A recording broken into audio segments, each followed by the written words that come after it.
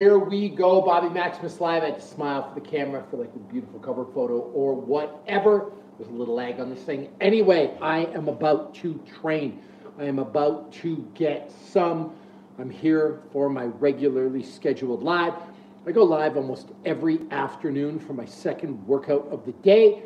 So today we're going to do a savage cardio and leg workout. We're going to hit some abs as well. And we're going to do a little Q&A. So stick around. You'll find out what that workout is. And if you have questions about fitness, if you need real answers about fitness, not some scam, not some person trying to sell you 3 easy payments at $9.99, or a person trying to sell you some nonsense. If you need real answers concerning your fitness, I've got you. I live in the real world. I got 3 kids. I'm 45 years old. I've never used a drug in my life. I am 100% your guy when it comes to fitness, and I can give you real answers. You might not like the answers I give, but I will give you real answers, all right? So a couple of housekeeping things before we get down to business. Number one, supers, get them in. Supers help me to go live more, to give you the advice and the help that you really want. That's number one. Number 2, subscribe. Number 3, turn your notifications on. Number 4, ask questions. The more questions you ask, the more people learn all over the world. So get on those questions. On that note, Tony Slaughter, is a 4-hour workout too long? I mean, I think it really depends on who you are. Like if you're Michael Phelps, no. If you're Mo Farah, no. Now, these are 2 of the greatest Olympic athletes of all time. If you're a high-level MMA fighter, Leon Edwards just, I want to say, won the belt, but he defended the title against Colby Covington. No, a 4-hour workout is not too long. If you're an average person, it might be. But I'll say as a blanket rule of thumb, the human being can tolerate way more work than we've been led to believe. So let's go with that. Now, you can probably handle a 4-hour workout. The question is, do you need to? Like, could you get everything done in an hour or 2 hours? That's a real question. There are more efficient ways to do things, so that you got to take that into account. But working out's not just all about the time you spend working out. Intensity plays a role as well. So those things mix together. Pat Flux, I just wanted to say hello because I got to my jiu-jitsu practice. Well, hello. You know I love jiu-jitsu. Just came 3rd at the world's black belt level for No-Gi Championships. So, I'm happy with that. But I love my jiu-jitsu community. Now, time for my workout.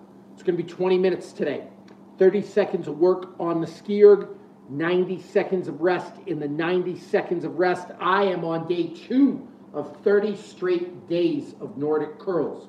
So I'm going to do some Nordic curls. I'm going to do some abs. A lot of times these interval workouts, like this is one of the ways I'm maintaining an elite level of cardiovascular fitness, is every afternoon I do these 30-second work, 90-second rest intervals. And they really, really work. I do between 10 and 15 rounds. Yesterday, I actually did 15. Warrior Wisdom, thank you for stopping by. Hello. Thank you for commenting.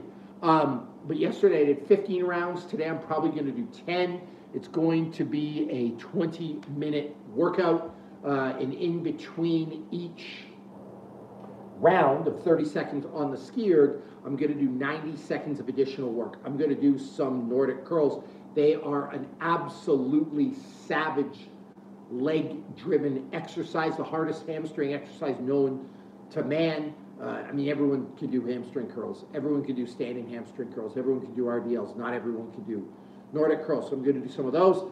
And if you were playing along at home, you can't do Nordic curls. That's okay. You can do 30 seconds of work in cardio. You can do 90 seconds of sit-ups. You can do squats. You can do lunges. Like, you have choices, all right? Now, in terms of the ski erg, I have to hit a minimum pace on that. I'm going to hit a sub 140 per 500 meter pace. It's the equivalent of 150 meters in 30 seconds. A lot of times people ask, do I have, I don't have a skier. I don't have a rower. What type of cardio can I do? If you don't have those things, you can also feel free to do bodyweight stuff. So you do jumping jacks, you can run, You can do burpees. I'd recommend about 10 burpees in 30 seconds if that's the case. And so get your 30 seconds of cardio in, and then we get the 90 seconds of rest. And in the 90 seconds of rest, you got to move. You got to do some body weight driven movement. Someone just asked, and we're going to do 10 rounds of that, like I said. Someone just asked, do I work with the TRX? I don't use a TRX, but they can be incredible tools. There's actually a trainer in San Francisco I know named Louisa who's makes use of the TRX. She gets incredible results with her clients. Incredible trainer. She's worked with some of the biggest companies in the world. But the TRX can be really, really valuable if you use it right. And I think that way about a lot of exercise, equipment, right? People get hung up on kettlebells, dumbbells, bench, all that kind of stuff. But really anything can work if you do it right. Tony Slaughter, you got a lot of good questions today. I appreciate you. Do you stretch before and after a workout? I rarely stretch. Now, it doesn't mean I don't believe in it, but you've got to understand I do jiu-jitsu almost every day. I stretch plenty during my jiu-jitsu workouts. So I don't really value in terms of like my strength conditioning stuff, the stretching and even mobility components of a well-rounded fitness program. That said, I am doing jiu-jitsu. I am getting my stretching and mobility in. And so if you don't do something like jiu-jitsu, you probably should engage in some stretching or some mobility. And that's something that people miss, right? They're like, oh, all you do is weights and cardio. Well, no, I do other stuff. You just don't see it because you don't equate jiu-jitsu with that. So, yeah, away we go. Was Jack home? Yeah. He was a King, so. Your job is to decorate this equipment. Okay, just communicated with my wife. Just came in. It's actually our son's 4th birthday today, so she got a cake for him. We're gonna have a little party tonight.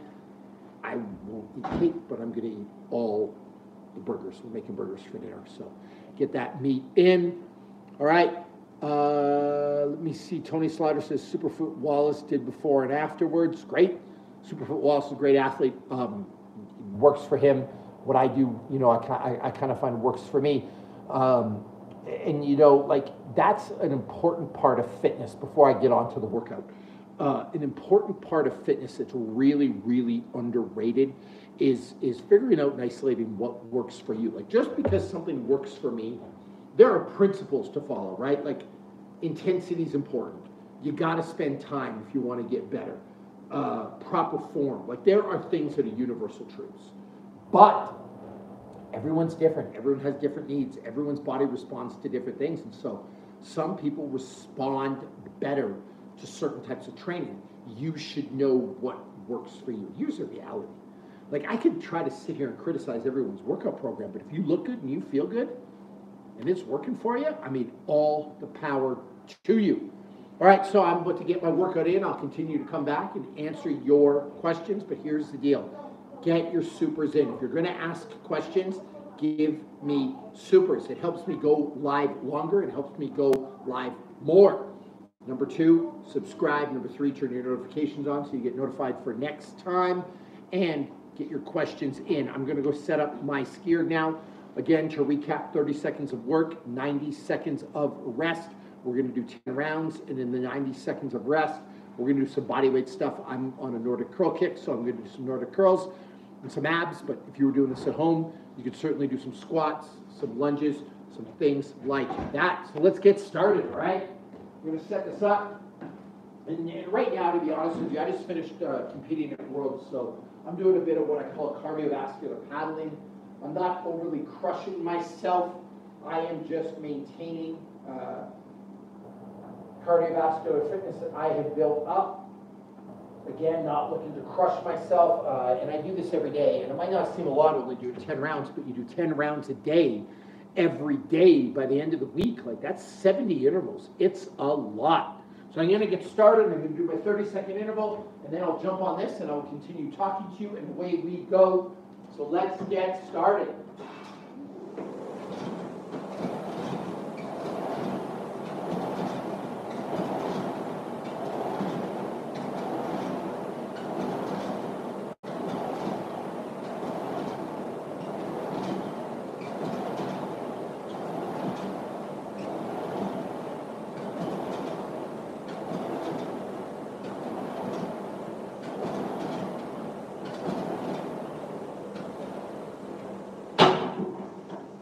round one is done. Tony says, I have to get going, sir. Have a good day. Enjoy the birthday. I'll finish watching tomorrow. Thank you very much. Before you go, get that super in. You asked a lot of questions. Get that super in. You can do it before you leave. Easy to do. All right, so I've got my 30 seconds working on the skier. Now, 90 seconds of rest. But 90 seconds of rest is not really 90 seconds of rest. We're going to do some Nordic curls. It's my first set. So I'm going to start with some negatives. And just pop myself back up. If you can't do these legitimately, like I mean lower yourself slowly and get back up, negatives are a great way to start to learn. And I'll do 5 of them.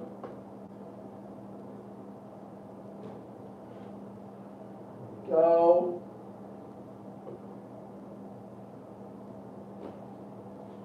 Woo. Just a few negatives. Interval 1 is done. 30 seconds on the skier, 90 seconds of rest with some Nordic curls in between. I have 5 seconds left for the second interval.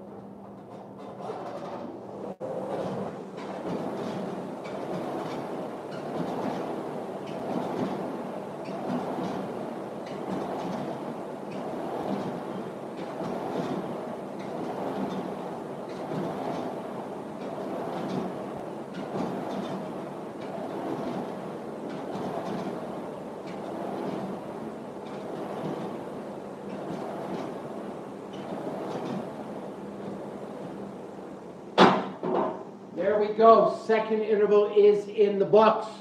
Remember, we are doing a Q&A, so get your questions in.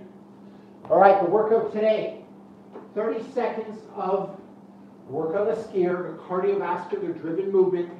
If you don't have a skier, that's okay. You can use a rower, a treadmill, an elliptical. You can do box jumps. In that case, I aim for about 20 box jumps in 30 seconds. Burpees. 10 burpees in 30 seconds will do it. We're doing 10 rounds of that. In the 90 seconds of rest, you got to do some body weight driven exercise. Today, I'm doing Nordic curls. And again, I'm doing negatives. It's a huge amount of volume. Good. I'm on actually a 30 days of Nordic curls program. Get some really strong hamstrings.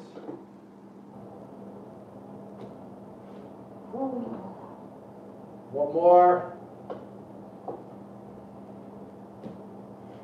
Here we go. All right, but if you don't have a Nordic curl bench or you can't do Nordic curls, feel free to do squats, lunges, sit-ups, some other body weight exercise. Interval number 3.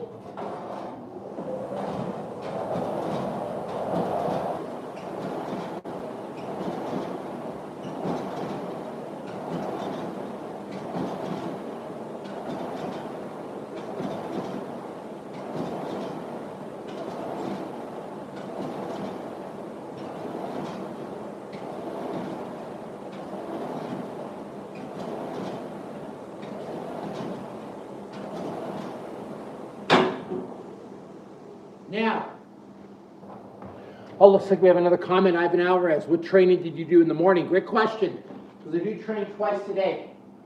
So this morning was actually upper body strength. Start with a little body weight circuit, 50 pull-ups, 50 dips, 50 push-ups. Then I moved into some incline barbell press. Did 21s, so you do 7 reps, the lower half, 7 reps, upper half, 7 full reps. I did 10 sets of that at between 135 and 225. In between each set, I did 5 axle bar pull-ups.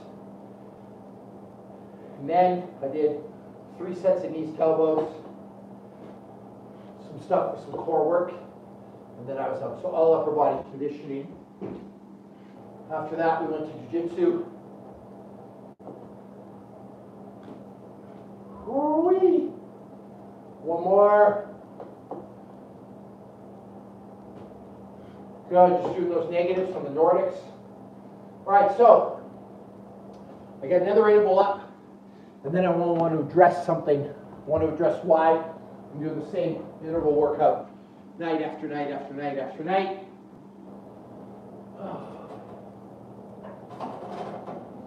Let's get this interval.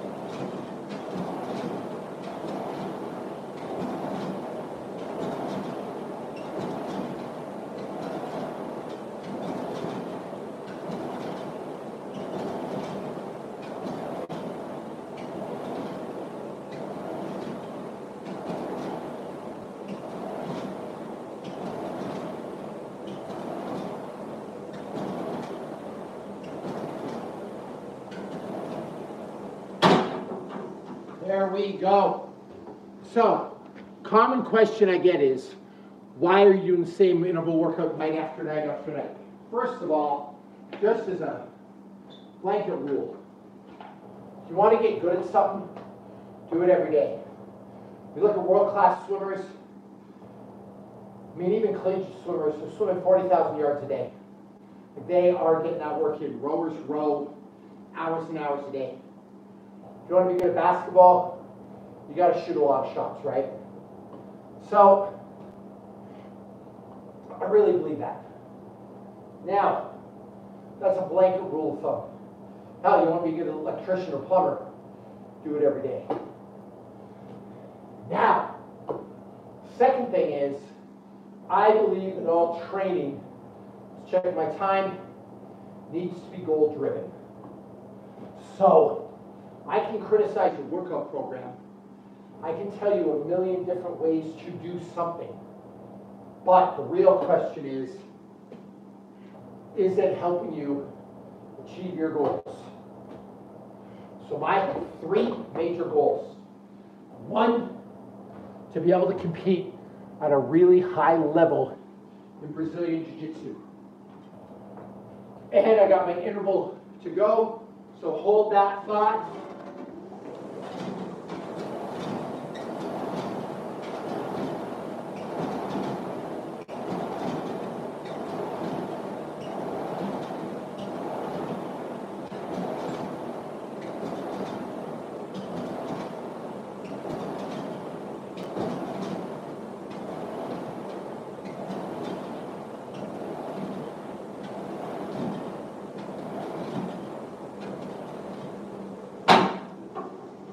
So 1, I want to compete at a really high level in Brazilian Jiu-Jitsu.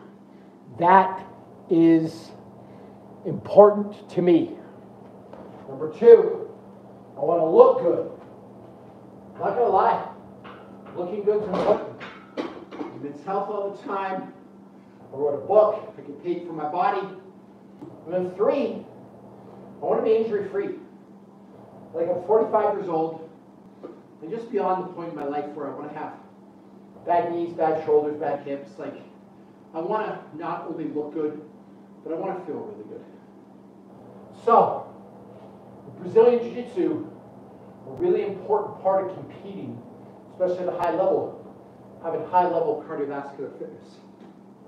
So when you look at the ski erg helps me develop that. And if you notice the stance that I'm in during my ski erg would be very similar to a standing stance in Brazilian Jiu-Jitsu or grappling. So, it's functional for Jiu-Jitsu. Number 2, helps me look good. Doing more cardiovascular work will help you burn more calories, will help me build a bigger engine so I can go harder, which is important. Speaking of that,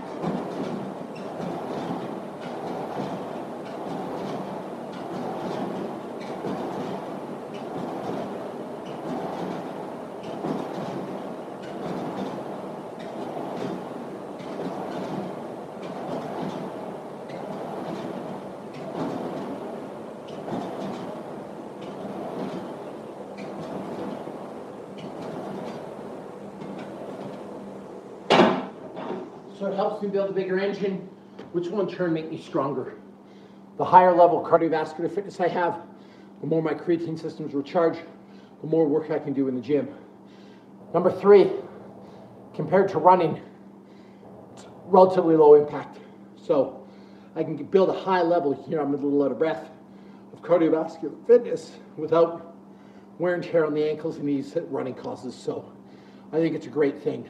All right, more questions here.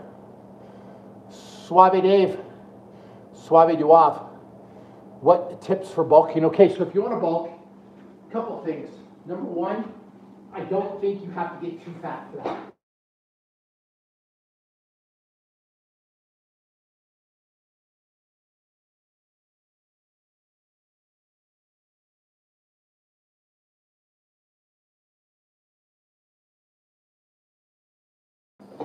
The DEXA scan is the gold standard. Now, for the DEXA, I wouldn't want to go above, personally, 15 to 16% body fat. Optimal level for hormones, and you don't need to get any fatter than that to put on muscle. Now, there is some truth to carrying a little bit more body fat. You'll have an easier time putting on muscle. But, let me finish that thought in a second.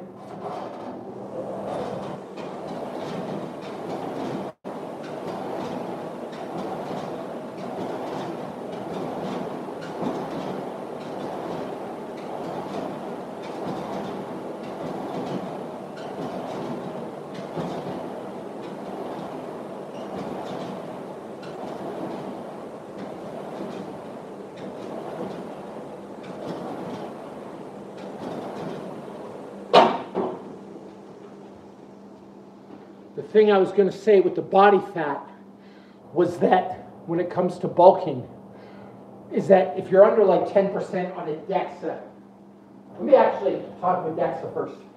DEXA is the only standard I trust, or like the Hydrodunk tanks. Those in-body scans, the little electricity scales, they don't work. They don't count. They probably say you're way leaner than you are. But on a DEXA, if you're under 10, it probably inhibits hormone function. You're probably too lean to put on some serious muscle, unless you're on drugs or something natural. So what I would say is, you don't want to get too crazy lean, but you don't want to go to the other way and just put on a bunch of fat that you don't need. That's the first thing on bulking. Number 2, the easiest way to ensure you're putting on enough muscle is to eat a gram of protein per pound of body weight daily. And then number 3, make sure you do plenty of hypertrophy work in the gym. 4 sets of 15, 5 sets of 20, 10 sets of 10, stuff like that. I like compound athletic movements. I like the bench press. I like squats. I like lunges. Bulgarian split squats are a great one. Stick with big movements.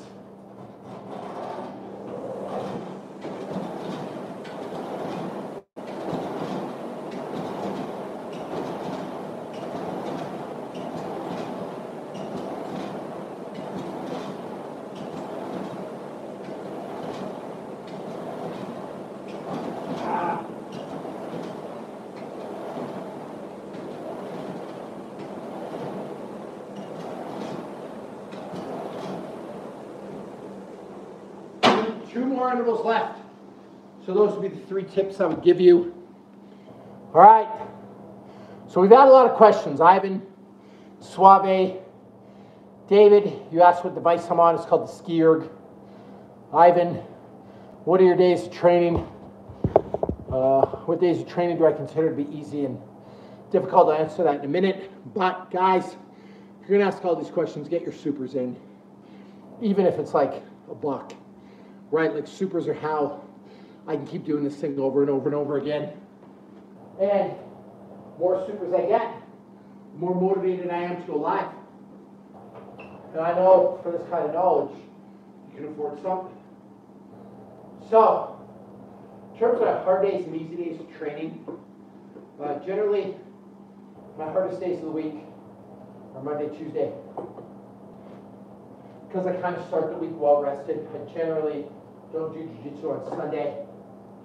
It's not always true, but generally Sunday's a day off. So I don't go into the workouts beat up. So Monday and Tuesday generally are hard days. Wednesday, not easy, but a little bit down in intensity. And then I'll go hard again Thursday, Friday. Those are Monday, Tuesday, Thursday, Friday are generally my hardest days, although that switches.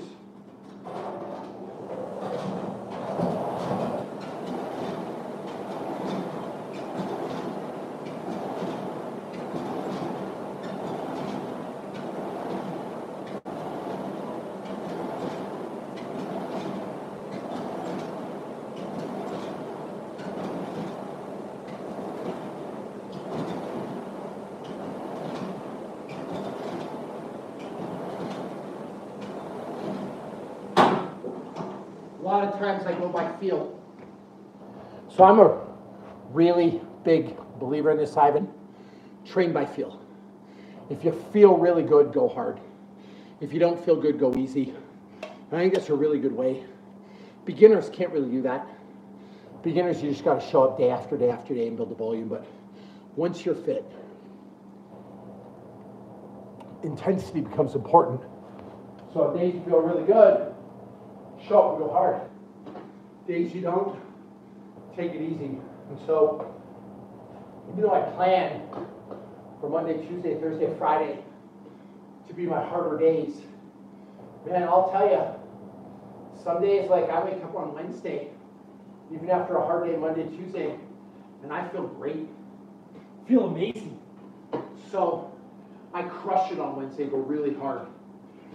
And then, maybe on Thursday I wake up, I feel great again. Like I shouldn't after 3 days hard, but I just do. So I go hard again. And then Friday, if I'm tired, I rest a little bit. And just like you see me doing today, I'm doing these Nordic curls, hamstring stuff. Oh, Miguel Da Silva, thank you. Coming through with the super. I appreciate you. Appreciate all your hard work too, by the way. Great role model for kids.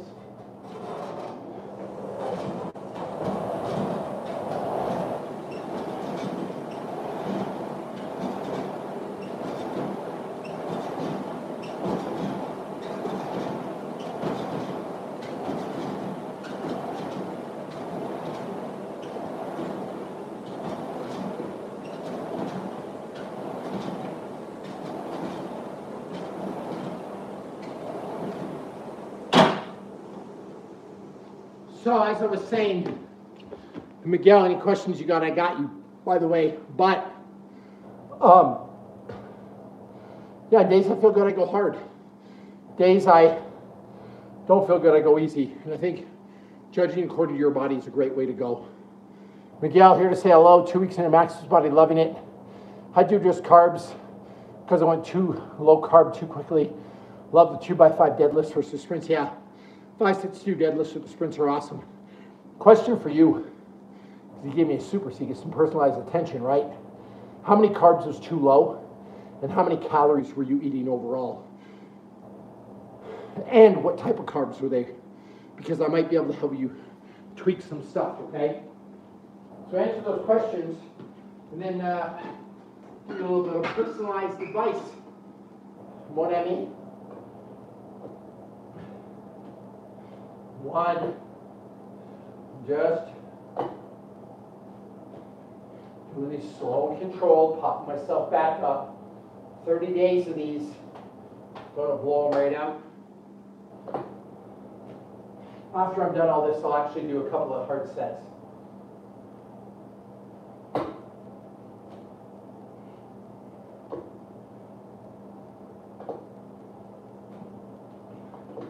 There we go. Intervals are done. There's 10 intervals, 20-minute workout. 10 intervals isn't that bad. But like I said, the volume, it really starts to add up. You know, if I'm doing that kind of volume every day, by the end of the week, I've got a lot of intervals, and I've got a good base of cardiovascular fitness, especially when you look over 6 weeks, 2 months, 3 months, stuff like that. All right, Miguel, get me the answer to my question, and I will answer it for you. Of course, you can also, because I prioritize people that give me supers, you could also slide in the DMs and give me that information, and I'll be happy to answer it. Okay, so too many oats, quinoa, fresh bakery bread, fruit and white potatoes. Okay, so I get rid of the bread. Get rid of the bread completely. It's manufactured, all right? I'm okay with the oats. I'm okay with the quinoa. I'm okay with the fresh fruit. I'm okay with the white potatoes. Here's the deal with carbohydrates. If you are going low and you're looking at somebody that's, I mean, I'm 238 pounds, 240 pounds, and I'm eating maybe 100 to 150 grams a day. If you just suck it up for 3 weeks, you will get used to it, okay? So give yourself a 3-week runway to get feeling good off that. Your body will make the adjustment, and I'm gonna rip the Band-Aid off. In the meantime, if you eat more protein, more fat, and a little more salt and water, it'll help you a lot. So I'd like to see you really, like, probably for now, under, let's call it 150 to 175 grams of carbs a day. Make sure that your carbs are from oatmeal, white rice, potato, and then berries. Berries are the best form of fresh fruit, the most nutrient dense. And then the rest of your diet should be like ribeye steak, lean ground beef, chicken's good, sashimi is good. Avocados are great with salt and olive oil, some arugula, or as my French friends call it, roquette. That, you know, it's pretty much like a diet that I'm on. And if you're having, like, call it 50 grams or 40 grams of carbs of oatmeal for breakfast, and you're doing like 30 grams of carbs from rice at lunch, and then you're doing, 30 grams of potatoes at dinner, you shouldn't need more carbs than that. It's literally, you just got to get used to it after like 3 weeks. So that's what I would want to see, like 150 to 175 max. I would actually cut my carbs max 30 per meal, 30 grams of carbs per meal, and then you should be fine. Like, you shouldn't have any issue with that at all. And then get rid of that bread. All right, Ivan, if you need any more advice, by the way, slide in the DMs. I'm doing one of your muscle mass gain programs. How many times a week do you recommend doing these intervals? What do you do? I'm doing intervals like 5-6 days a week, but remember, I'm trying to compete in Brazilian Jiu-Jitsu.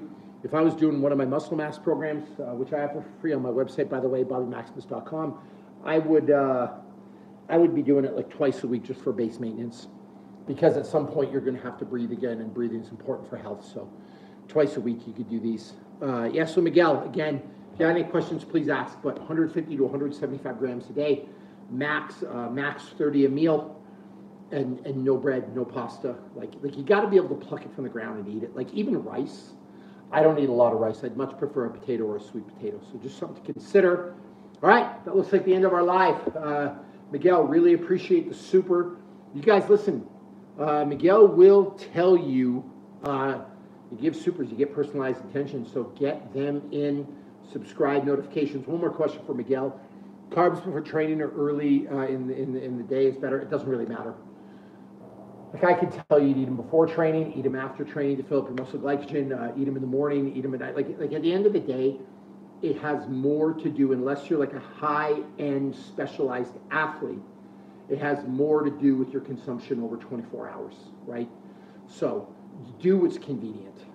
Like, you'll be fine. Whatever is convenient will work just fine. So if you like oatmeal for breakfast, that's fine.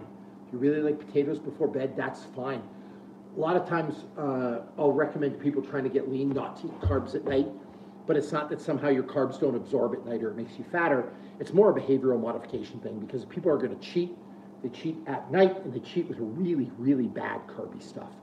More of a psychological thing, but it honestly doesn't really matter when you get your intake, according to the science, if you will. So, great live today. Thank you, everybody.